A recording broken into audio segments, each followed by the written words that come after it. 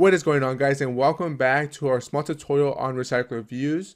I am your host, Carlos Valentin, a Udemy instructor that teaches advanced Android courses. Now let's go ahead and take a look at our app here.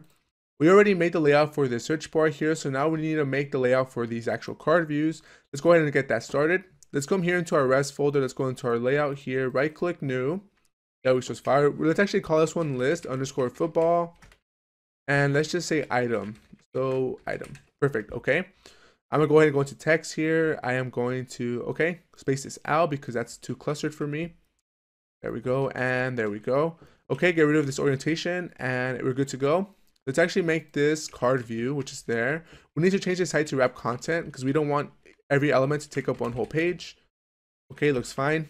So now we can actually get started here. We're gonna go ahead and start with the relative layout.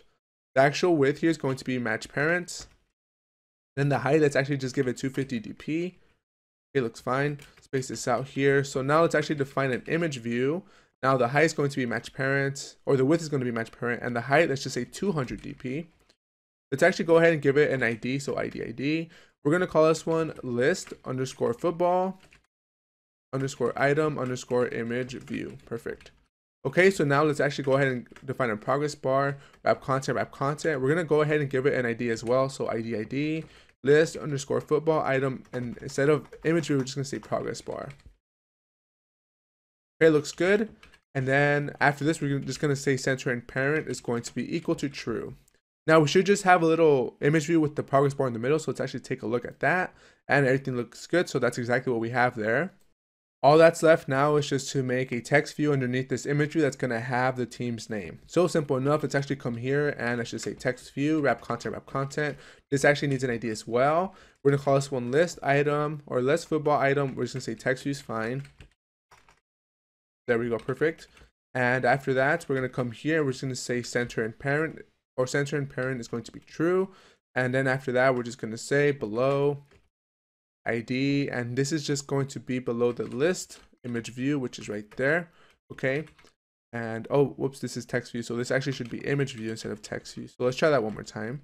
Image view, there we go. Okay, so let's actually go ahead and give it a text. Let's just say test just to see how it looks like, and there it is. Perfect. So that's exactly where we want it, just right below the image, as we can see there. I'm gonna go ahead and give it a little bit of margin top so it's not too close to it. So margin top, or actually this should just be margin top. Let's just give it maybe just 5 dp, something small, nothing too crazy, just so it's a little bit, there we go.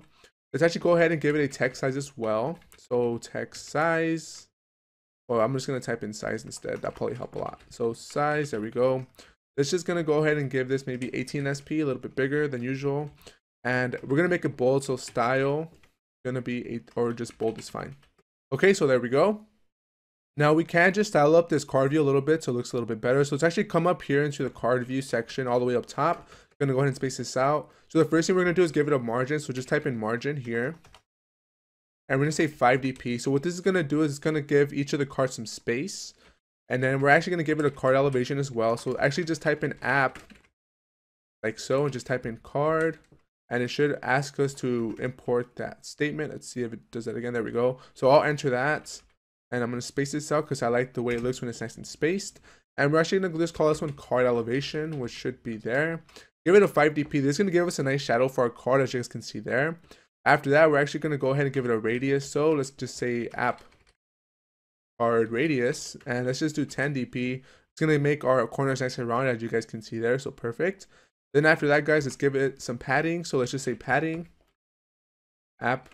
And let's just say content padding, maybe 10 dp, something nice. Perfect. Okay, so now we have a better looking card view there. Now to finish this off, we do need to do something with this image view. We need to actually define the scale type. So just type in scale type, center crop. So what this is going to do, guys, is going to take the picture and actually just show the center of it. And this is very efficient to do with your image views, just because it's going to make the picture look a lot cleaner, crisp, and it's also going to take less time to load it. So whenever you guys use image views, I highly advise you guys use scale types in the crop. You guys can use fit XY, which is going to make it exactly how the dimension is, but that tends to give your picture a lot of pixelation. I like to use center crop. But again, you guys can use whatever you like though. So center crop.